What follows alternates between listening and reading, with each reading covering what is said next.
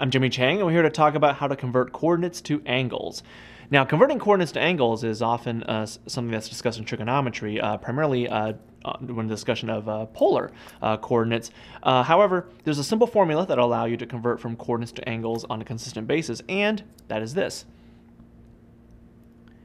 Tangent of theta is equal to y over x. So in other words, if you have a point, let's just say 3, 7, which you already know is in quadrant number 1, to find out the corresponding angle that is related to this, since 3 is the x and y is 7, what you want to do is to figure out the angle, you just plug it in this particular formula. So you have tangent of theta is equal to 7 over 3.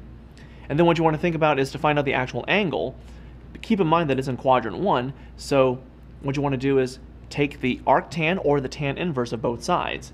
And this is an uncommon value, so you have tan inverse of tan theta equals to tan inverse of 7/3. So you're taking the inverse tangent of both sides, and then the tangent inverse and the tan cancel each other out. So you have theta is equal to tan inverse of 7 over 3. And this is actually something that you want to put on your calculator, just making sure that your calculator is in the proper mode, whether it be in degrees or radians, depending on what kind of answer that you are asked to provide. So as long as you use this particular formula and take the arctan of both sides, you should be good to go.